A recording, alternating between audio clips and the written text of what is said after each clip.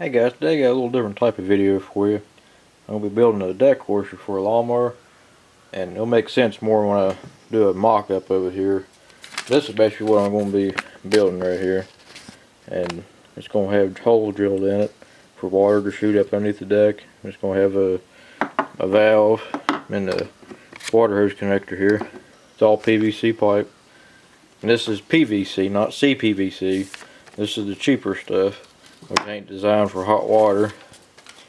This is 1/2 inch. As you can see, this is schedule 40, so it's pretty thick wall, not super thick, but because in regular CPVC pipe that you use for house plumbing, 1/2 inch is the real small stuff. This is about the size of 3/4 inch CPVC, as you can see here.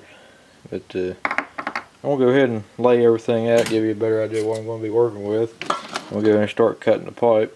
Let you know ahead of time, this is not a very expensive project. It's pretty cheap, really. All the pipe and fittings you see here was right at $16. The pipe came in 10-foot sections. These are cut off at 4 foot, and it's pretty cheap, really. And the glue is your most expensive part. The glue and the primer, which is anywhere between $5 and $10 for small cans of it. Here's a basic mock-up of it. You can see basically how it's going to be. And the valve, I'm going to have a little bit of an upward angle to it so the hose can hook up to it easier. Right here's a 38 inch deck. Give you some idea of how big it's going to be. This is going to be for a 48 inch. But your 3 middle ones are going to be the main ones with holes drilled in it. I'm just building a little bit bigger to accommodate a bigger mower in case I ever get something bigger, like a 0 turn or something. The way I'd be able to use it on it, it'd work pretty good. And I'm concerned about pressure. How many holes you drill in is going to affect the pressure and how big a holes will. But the main thing is just to get the water up underneath it. And when you get the water running and you turn your blades on, the blades are going to be shooting the water around everywhere too, cleaning it out. Because a lot of newer mowers will have a attachment to go over here, and it just sprays just a little bit of water, and then it's supposed to clean the whole deck out. This is just a step up from that, and I'm sure I'm not the original that did this. I just thought it'd be something to try out and make a video on, and also I want to show you how to use the glue and primer on PVC pipe or CPVC pipe. Both of them glue the same. And I've been wanting to do a video on that, and I figured this would be a good project to do that on. Okay, I'm getting ready to cut this. I got a piece measured off with 11 inches, and these are going to be spaced 1 foot apart. 1 foot, 2 foot, 3 foot, 4 foot, like this. And since you got to allow an inch for the T, and a little bit of space for the elbow on both sides, I'm cutting these at 11 instead of 12. That way it should come out close. It's not going to be perfect. I'm not going for perfect. And this is 1.5 feet wide. And there's several different ways you can cut PVC pipe. I'm just using a hacksaw myself. I got it marked right here. You can't use a tubing cutter. I just think a hacksaw is faster for PVC. You just gotta make sure you're doing it straight.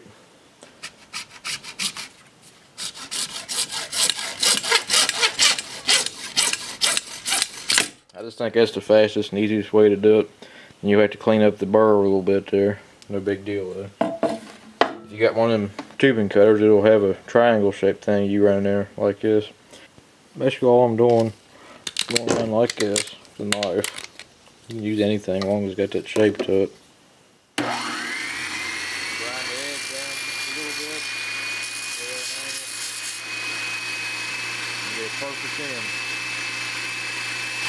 Okay, I'm going to start putting it together. This is just a test fit, more or less.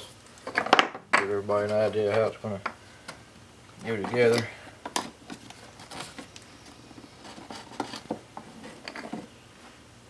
This probably ain't going to be how I put it together with glue, because you don't have much time to work with it. You don't want to get something like this out of square, it won't look right.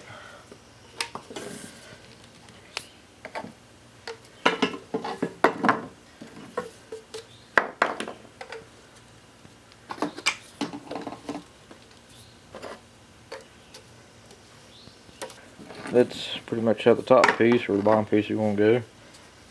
Get the other one put together. Okay, so the end piece where the water hose hooks up on that side will go together kind of like this. You got your valve. Make sure the valve's up and down, that way you'll be able to use it. and that, just like that. Like I said, this will be put on at a little bit of an angle, that way you'll be able to hook the hose up to it easier. And you can turn on and off like this. Which I wouldn't advise doing it with them. You have the blades on, because you might get your hand caught in there.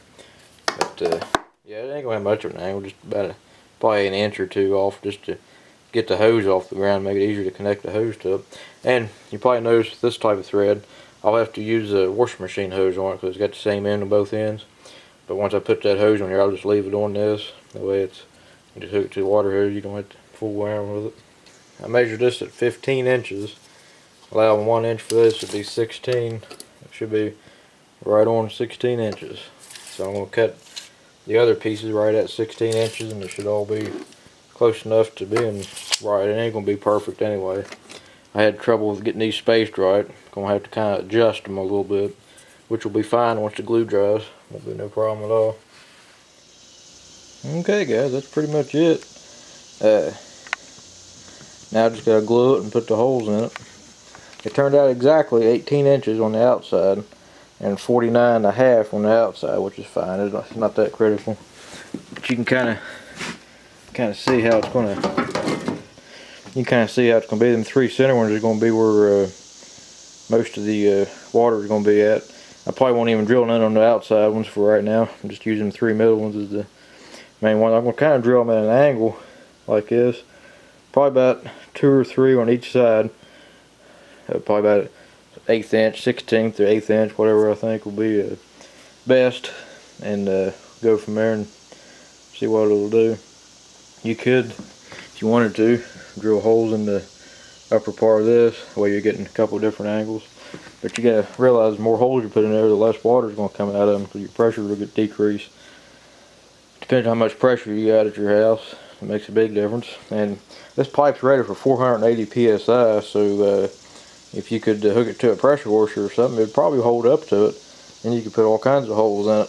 So that's another idea, which I might do that eventually if I ever get me a pressure washer. But there's a lot of ideas on something like this, and if y'all got any suggestions, I'm more than welcome to hear them. So I guess we'll go ahead and get started gluing them and drilling the holes, then we'll see what it's going to do. Alright guys, I'm going to get ready to start gluing all this together. And this is the only part I'm going to show you actual gluing on video, because it's just going to be too time consuming and boring for you. So first thing you want to do, get your primer here, go around it like that, go around your pipe. And this does several things, and this does a couple things. First of all, it cleans it up, and second of all, it kind of melts the plastic in a way to get ready for the glue, because you're actually bonding plastic to plastic. You're not really just gluing it. And before it dries completely, you can go ahead and start putting the glue in it. It don't take much glue at all, especially for something like this. It ain't gonna really be used all the time. Just put a little glue in there and a little bit like that, and slide it in there, kind of twist it and turn it about like that. That's ready to go. Let it dry by the instructions on the can, however long it's supposed to, and you're good to go. So now we'll go ahead and get the valve on here.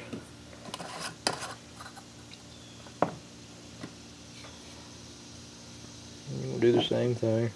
Get that dirt out of the way.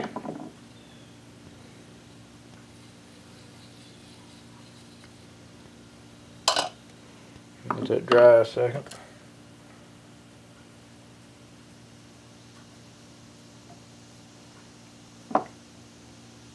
You can pretty much watch it dry. It dries kind of like a flat paint does. You can see it lose the shine to it. You'll know it's drying.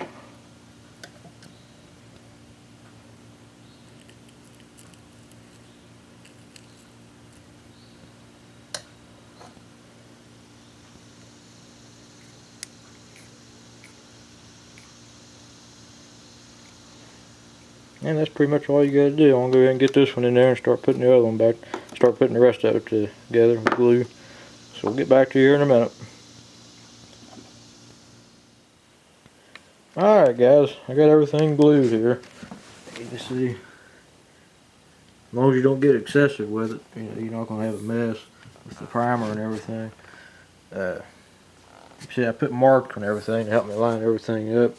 That made it a lot easier. And it's sitting pretty level on the floor. I didn't get out of square or nothing. And I got the wash machine hose on there, the way it's ready to go. So, go ahead and start drilling the holes here. Okay, I'm gonna get ready to start drilling the holes here.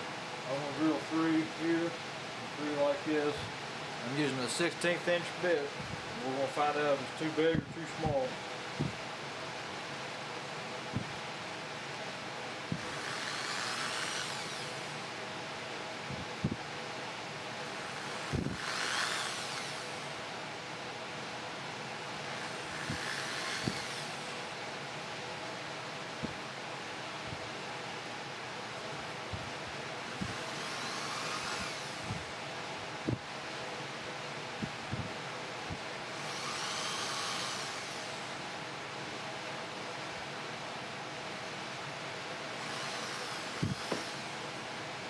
I'm gonna do this for the other 2 pieces and we'll get back to testing it out.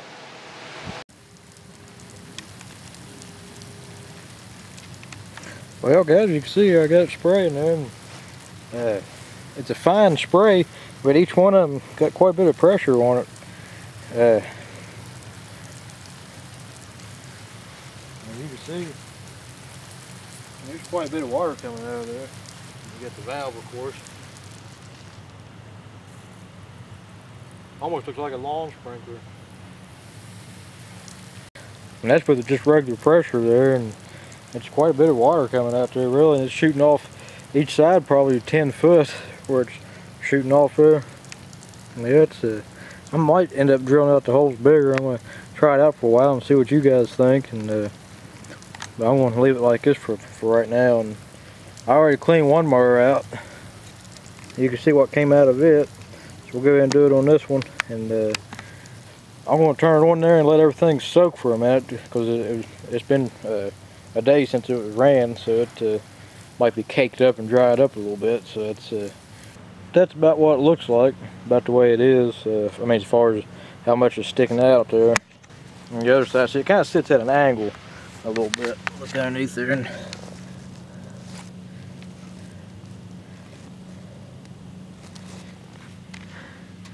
you kind of see how it sits in there. It probably won't get out any thick buildup like that, but we'll see what it does. You just want to lower it down enough where it kicks on, or just leave it all the way up.